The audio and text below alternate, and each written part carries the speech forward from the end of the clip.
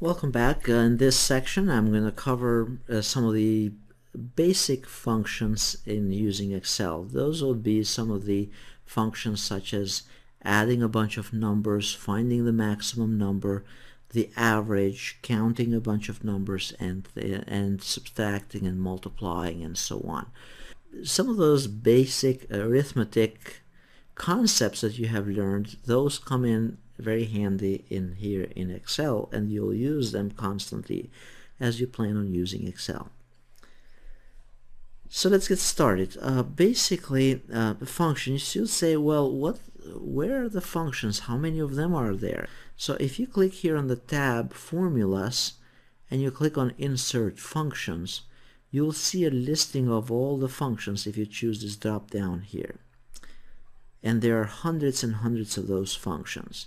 We'll not cover anywhere close to most of them. We'll actually just touch some of the basic stuff here in Excel, because basically Excel, it's endless in what you can learn and what you can do with it. So for example, the sum function that we were talking about and using earlier, it is listed somewhere in here. And there it is. For example, sum, it adds all the numbers in a range. You can add those numbers like number 1, comma, number 2, comma, number 3, but if you have a long range, then you'd use the colon to determine the starting point and the end point and everything in between. So that's pretty much the stuff on the concept and the function. So it's the idea here is that it's a lot of them, it's hundreds of them, and to understand them better, you can click right here under the insert function. And then also if you click on help on this function, Microsoft will bring up the help menu or the help guides on how to use this function with examples and things of that nature. Keep in mind as well that all these functions work the same across any other types of spreadsheet software out there. So there it gives you the example. So let's go back. Now let's say we want to find the maximum number, the highest number in this range. So what we do is, we remember that all formulas start with an equal sign, so we type equal, and then we want to get the maximum number. So you'd say, well, how do I know what the function for maximum is? You could either click on insert function here under formulas and then insert function, or you could just take a guess at it and do just max, for example. And notice Excel gives you a listing of close matches to it. So now we'll choose, for example, max, and it tells you that it returns the largest value in a set of values. So if we choose max here, and then we want the range to be these guys over here, this range, and then hit enter. So we could have typed that C5 colon C13.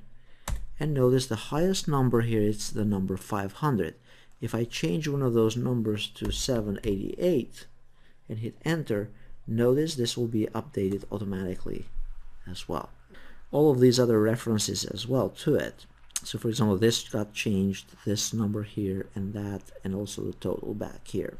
Now, if I wanted to find the minimum, the lowest number, then you do the same thing. So you do equal, and then you try, for example, minimum, MIN. And notice the first one that gets recommended from Microsoft is MIN. So those actually, you kind of have to remember them. It works the same in OpenOffice and the other applications as well. So we choose MIN. Notice it's doing the parentheses. And then we select the range. We want to find the lowest number in this range. Then hit enter, and the lowest number is number 13. Now you'd say, what about the average? What's the average of all these numbers here? So for the average, you just do again equal sign, and then you type average, or you start typing part of the average.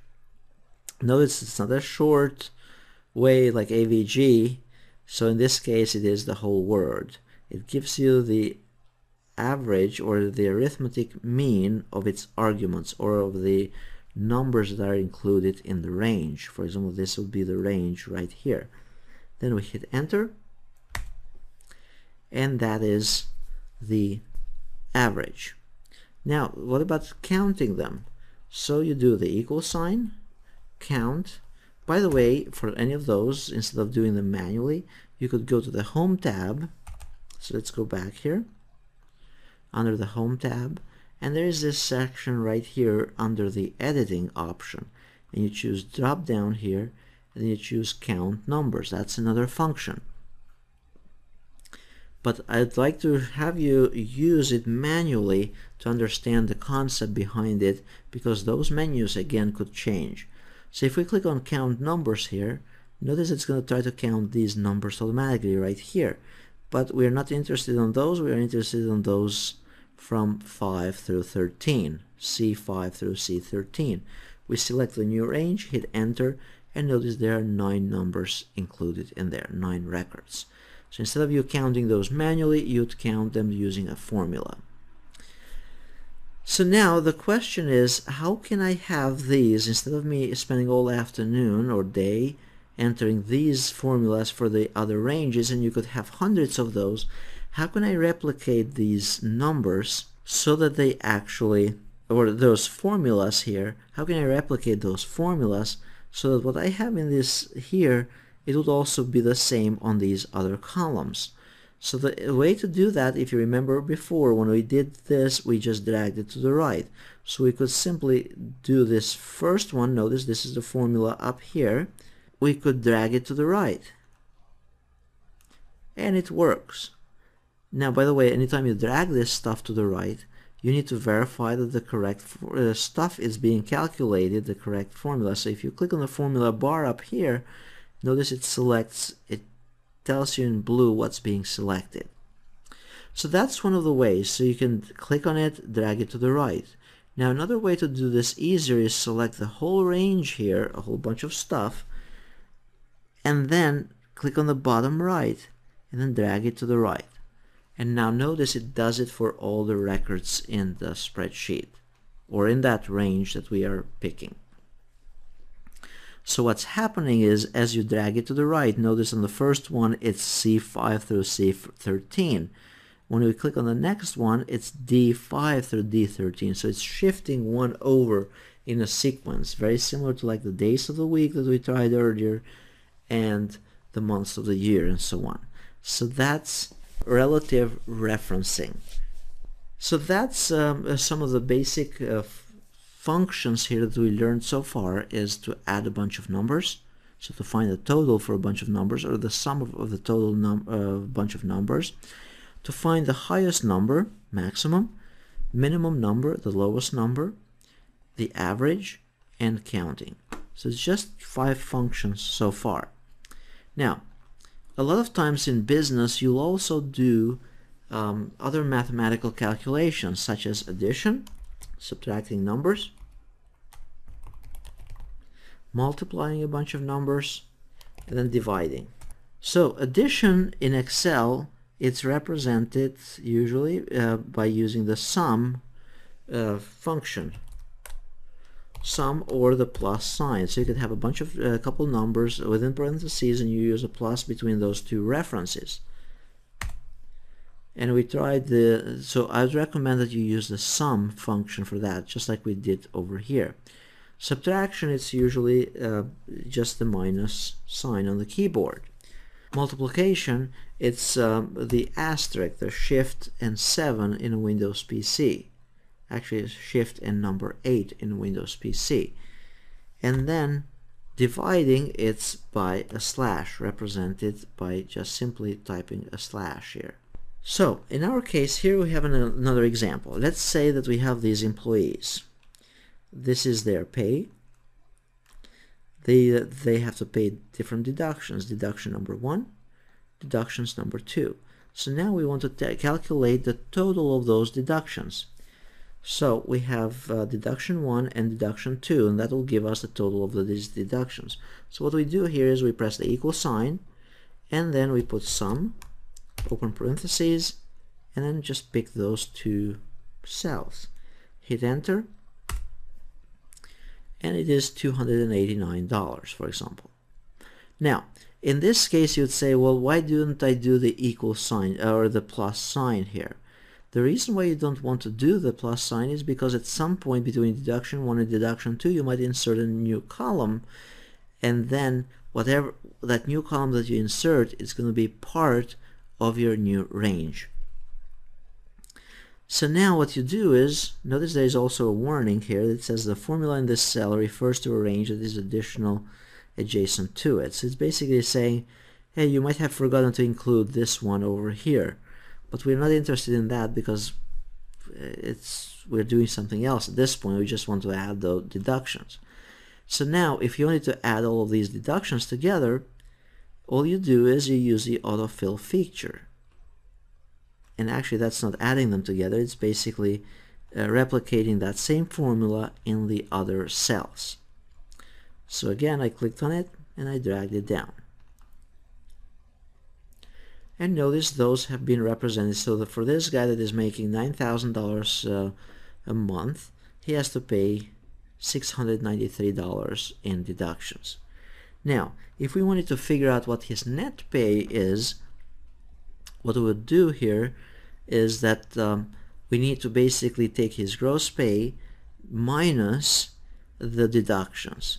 So what we do in this case is the equal sign, and then we choose the payment minus the deductions, and then we hit enter. So again, what we did, equal sign, the first number, first value, the total pay, minus the deductions. And then we can replicate this using the autofill feature. So the net pay for Bill is, instead of getting $9,000, he's actually getting only $8,375. So now what we'll do is, let's say we want to figure out the annual income for him or for any of those employees. So what we do is, let's say we want to figure out the annual net pay. Usually it's the gross pay that you calculate, but let's say for now we want to include the annual one. So the annual would be the monthly times 12. So the way you put that in a formula is the equal sign, this number, the net pay, times 12. Usually it's not recommended that you encode in a formula actual numbers. However, this is the month of the year, so this is a round number, and it's most likely not going to change, but usually keep in mind you reference something. So it would be very similar to like saying annual.